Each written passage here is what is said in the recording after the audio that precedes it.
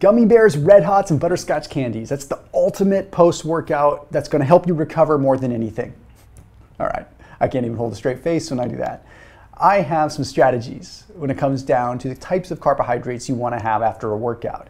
Low carb or not, these work, and there's a strategy behind it, which I've talked about before. You're going to have an arsenal of tools that you can pull from so that you know what to eat after a workout. Let's break it down.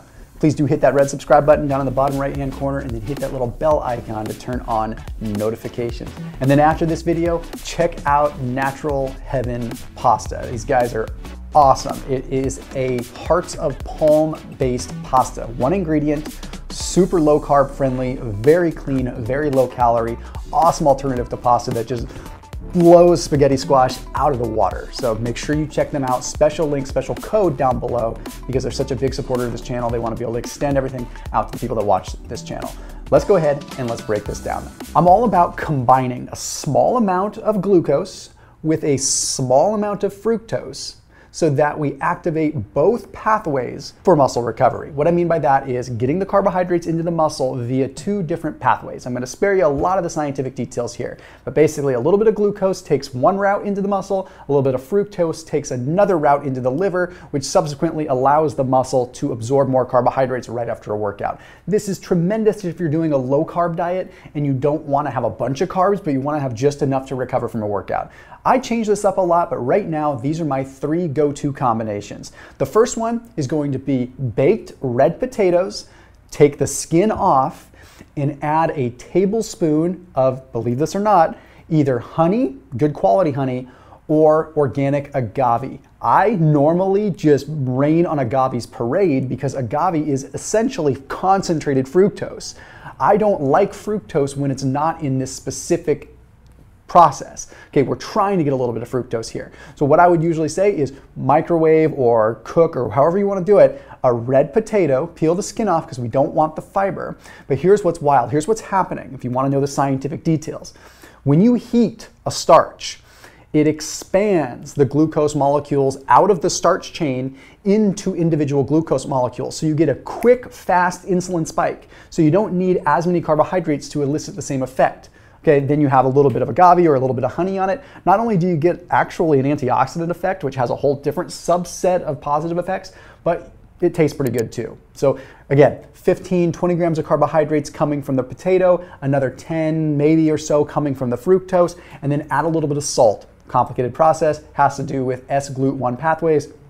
Don't worry about it. Okay, the second one that I want you to try, rice cakes with berries on them, or better yet, a good quality jam if you could find one that doesn't have sugar and isn't loaded with preservatives because it's very important after a workout that you eat clean.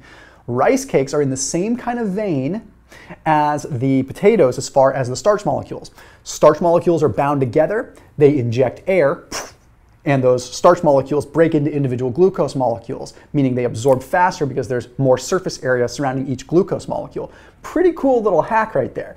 But the caveat is this, you're consuming a grain, which I know, call me Mr. Demonized Foods, but I'm not a big fan of grains. They're largely pretty inflammatory, at least in my book, and not exactly what I would want right after a workout. So, A, organic, so you're not getting a bunch of at least glycosates and all that other stuff, but at least getting something a little bit seemingly cleaner. The reason I want the fruit in there is the fructose, of course, but something like a blueberry jam or blueberries, and if you can just peel off the skin and be kind of a weirdo doing that, that's even better, because then you get what's called the astaxanthin, okay? That is a pigment that has powerful antioxidant effects that can actually help neutralize some of the free radicals that were coming around through your workout. Workouts create stress in your body. Why not combat it a little bit? So anyway, again, you're looking like 2 rice cakes with a little bit of blueberry jam that does not have sugar added to it. Okay, the next one is one that I discovered by mistake. Okay, I was doing a ketogenic diet a long time ago, and Amber, my wife, was making a really cool dish, and we, for some reason, we put parsnips in it, right? And we had parsnips in this dish, and the next day I was out of ketosis, and I'm like, what the heck? I consumed a really healthy veggie dish, and then I look up parsnips and I find out that parsnips are a very high glycemic root, okay? So high that it's practically like a 95 to 97 on the glycemic index scale, okay? It's pretty high. When you cook it, it gets even more intense, but it also has some fructose in it already. But parsnips taste delicious, and therefore you get a nice little delicious way to spike your insulin after a workout along with your protein shake. But what do you add to it? 1 to 2 tablespoons of coconut sugar. Coconut sugar is, again, partially glucose, partially fructose. So it's actually a great little ratio in and of itself, but because it's coconut sugar, you at least have some of the flavonoids that come with it. So it means you're not just like having refined table sugar. So I use a couple tablespoons of that, cook it over with a parsnip that I steam or anything like that, make like a sweet parsnip dish. I usually make that ahead of time. I don't know, that's a perfect thing. So again, potatoes with agave or honey.